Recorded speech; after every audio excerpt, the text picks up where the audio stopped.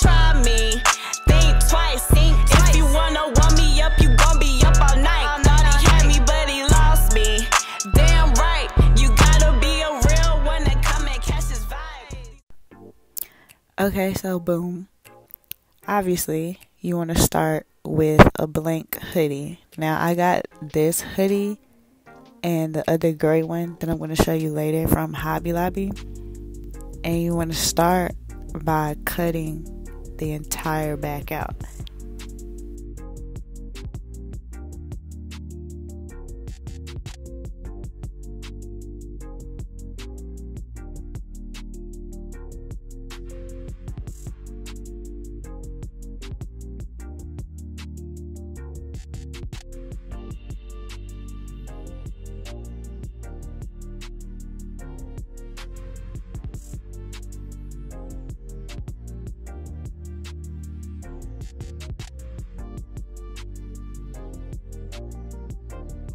And look at my crazy tail self done cut the freaking string on accident, but we're not gonna need it. You'll see why later.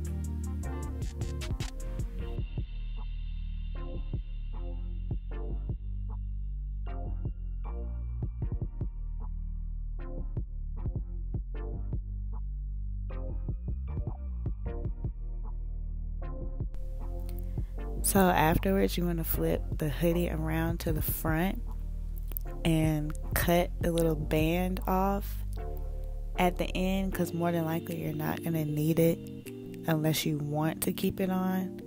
But I wanted to crop it a little bit, but I wanted to keep the pocket.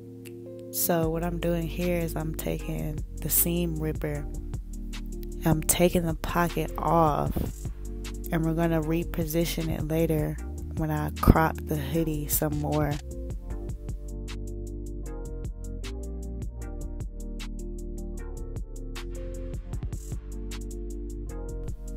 So you want to make sure you have like a pencil or a tailoring chalk to mark where the top of your pocket is going to go, because that's going to determine whether or not your pocket is going to be centered or not when you reposition it.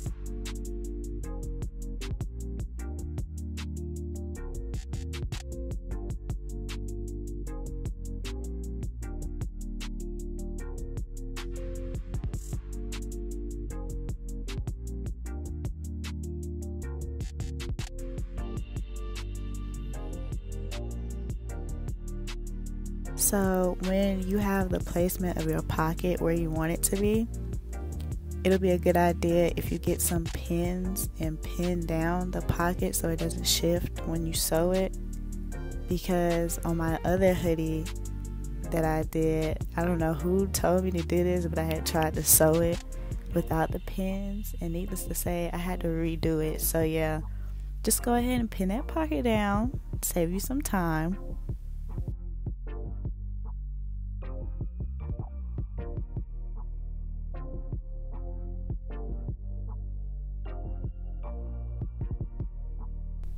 So before y'all trying to get on my head, yes, I know my posture is terrible and I shouldn't be sitting on this floor sewing, but I had to do what I had to do.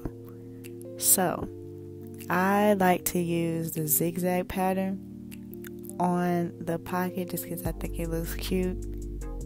And at the bottom, I'm going to do like a double zigzag pattern just to reinforce it. But by all means, if you want to just use the regular like straight pattern, that's cool too.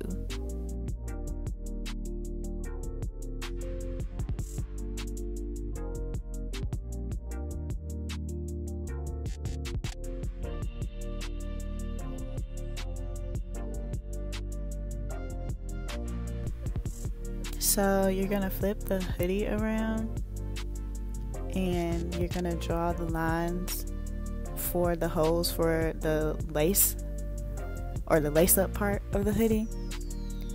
I attempted to use this tape measure to make my lines straight, but I had to end up going back and redoing them because, as you can see, these are a little bit crooked. And I used the Paracord from Hobby Lobby just because it's a little bit sturdier than shoelaces and the colors were cute.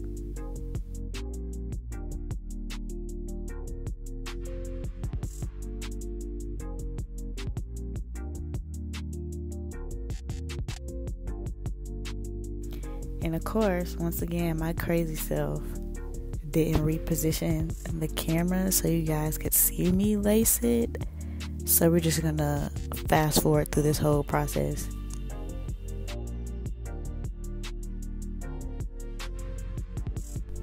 These patches I also got from Hobby Lobby, but you can also get patches from Amazon depending on what colors or shapes you're looking for.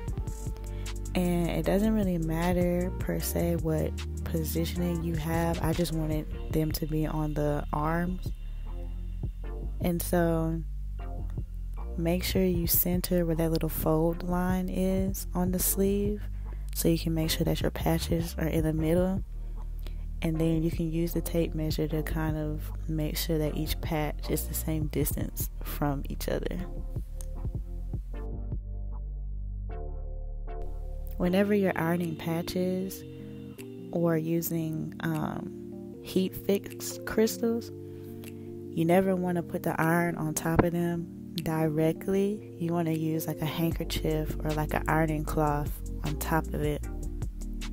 And you want to place the iron on either the cotton or the linen setting and keep it on each patch for 15 to 20 seconds. Making sure you're applying even pressure. And then after you do that, you're going to take the sleeve and turn it inside out and repeat the same process.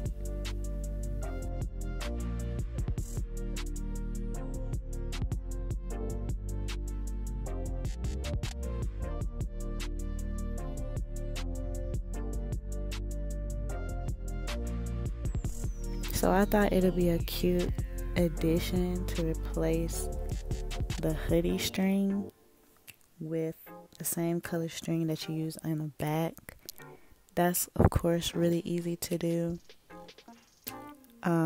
Whenever you're working with this cord, you want to make sure that you burn the free ends because it will start to unravel a little bit.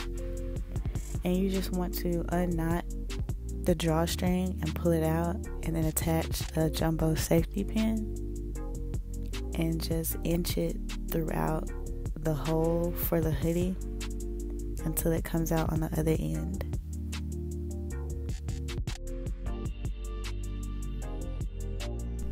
Once you get it all the way through the hoodie, you want to take the safety pin off and then tie the ends, and that's it. And you know, it's a little cute little sauce, you know, a little flavor or whatever. You can add more patches if you would like, or less. And then I also made a gray one. If you follow me on TikTok, you've already seen the gray one. And so yeah, make sure you comment, like, subscribe, follow my social medias, and that's it.